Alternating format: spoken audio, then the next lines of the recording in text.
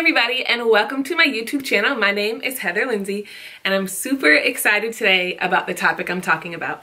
Now, I have not been posting as much lately because I have been so busy, but it's for good reason. I'm now 8 months pregnant with our third baby, so this is Roman. I give birth in 9 weeks, so I've been really busy just trying to get his room together. And then also I have a new book that's coming out on May 25th called The Pressure Trap, so I'm super excited about that. And I have my big Pinky Promise conference that's almost sold out, and that's pinkypromiseconference.com. So I have been slammed, but when I was in my quiet time yesterday, I was studying this, and it just really challenged me, and I just figured it'd be great to hop on here and just talk to you guys about it. Today we're talking about loving your enemies. Now, I think it's easy to just hear that. We've heard it since we were little, right? Love your enemies, bless those who hurt you. But I want to know what happens when, like, it almost feels like your gut is ripped out of you.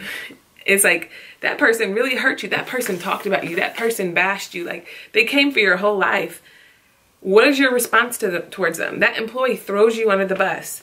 That spouse says something to you that hurts you so bad, that pierces you. What is your response going to be towards the hurt that you feel? That family member just said that thing, that pushed that button, that took you to a place that you didn't want to be in. What do you do? What is your response? I want to look at this. So 1 Peter 2:20. Of course, you get no credit for being patient if you're beaten for doing wrong. And this is just the proper context. This is Jesus actually talking to the slaves at that time period. But if you suffer for doing good and endure patiently, God is pleased with you. For God called you to do good, even if that means suffering, just as Christ suffered for you. He's your example, so you must follow his steps. Verse 22, he never sinned. He never, ever deceived anybody. He did not retaliate when he was insulted. Can we just hang out right here? It's so easy to go online and see something maybe that somebody said about you, subliminal or directly towards you. But what do you do with that information? What do you do when people are insulting you? What is your response when you're sitting at work and that coworker comes for your whole life and salvation? What do you do when you are insulted? What are you doing when you're driving down the street and somebody comes by and just gives you that middle finger? What do you do when your husband says that thing, you know, that one thing that pushes that one button that really just hurts you? What do you do when that friend that you thought was your friend for all these years insults you or talks badly about you? Jesus never retaliated. It just makes me think, you walked this earth for 33 years and you never, ever retaliated? Like, I just want you to think about that. Think about every time you've clapped back, every time that you've popped back at somebody when you don't like the way they talk to you, or you don't like the way they did you, and you ain't gonna do me wrong like that because you don't know who I am. Like, it's almost like our flesh constantly wants to respond to everybody, and Jesus is saying, Jesus is like, I didn't retaliate when I was insulted. He did not threaten revenge when he suffered. Isn't that what we do? When somebody hurts us, we want to hurt them back. When somebody does us wrong and does us dirty, it's like, we are ready. I'm going to threaten you. I'm going to revenge. I wish I'm giving you ultimatum. I wish you would talk to me like that. And the thing is, many of us are asking God for our gifts and our talents. And what have you called me to do, Lord? And lead me by your spirit, Lord. Show me what to do. But when it comes down to it, we're not loving anybody. We love who we choose to love. Now, don't get me wrong. I believe we should have boundaries and standards in our relationships. But I believe that God has placed certain people in your life to develop your faith, to develop you in so many ways. My husband, for example, the Lord has placed him to be a thorn in my side, and vice versa. I'm a thorn in his side too. But we develop each other to be who God has called us to be. It's a healthy thorn. Don't get me wrong. It's not crazy, but I get better in my marriage. And you might be thinking, Heather, well, I ain't getting better in my marriage. But are you overcoming evil with good? Are you not retaliating? Are you not seeking revenge?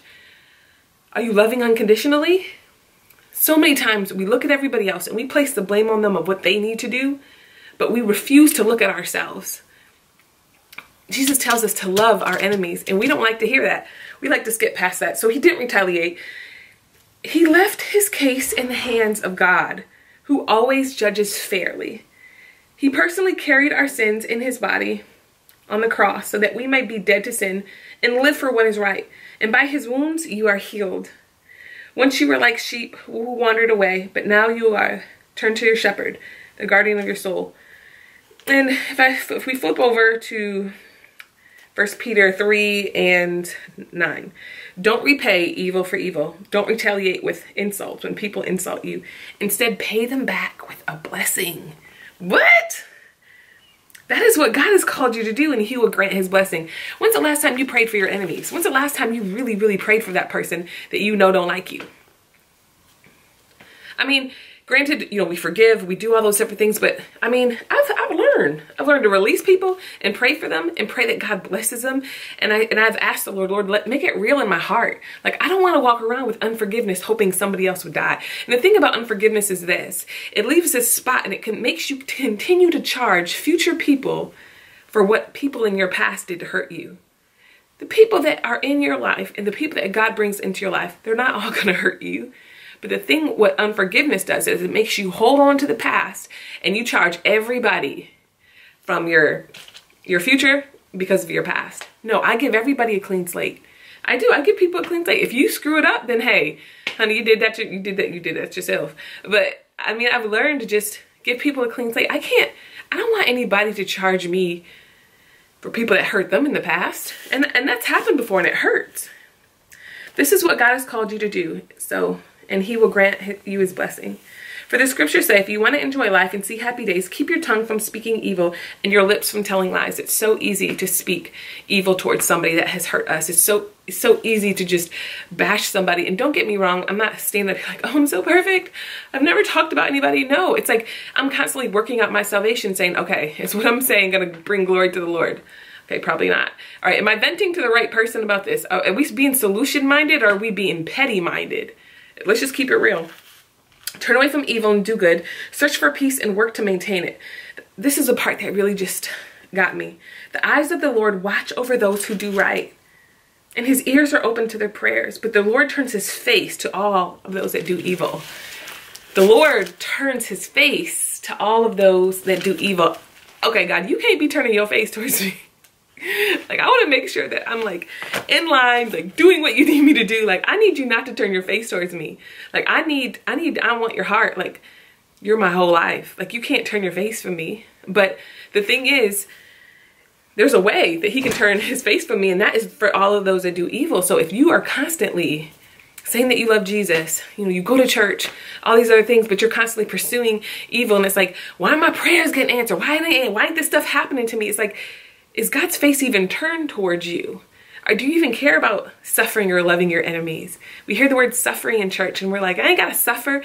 But it's like, no, suffering, we get to share and partake in what Jesus has gone through. And I don't know about y'all, but the past couple months I've been tested like hardcore. And I know what it is. It's always a preparation for whenever I have a conference. I just get hit up really bad with tests and trials. But I know exactly what this is. And I rejoice in suffering because I know it's drawing me closer to the Father. I know it's only temporary, and I know that I'm going to grow and I'm going to mature in the midst of it. So throughout this time, I'm just intentional, like, let me guard my heart. Let me guard my ear gate, my eye gate. What am I saying? What am I doing? Who's around me? Everybody can't be with you. Everybody's not going where God has taken you. But just because they're not going where God has taken me doesn't mean that I have to hate them. It means that I get to love them, forgive them, and release them.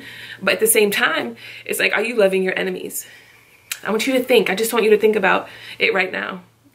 Because if you want to be who God has called you to be, you want to walk in your purpose, you want to do all these things, you want to operate in the prophetic, but you mean is all get out, you gossip about everybody, nobody can talk to you because they know everybody's going to know their business.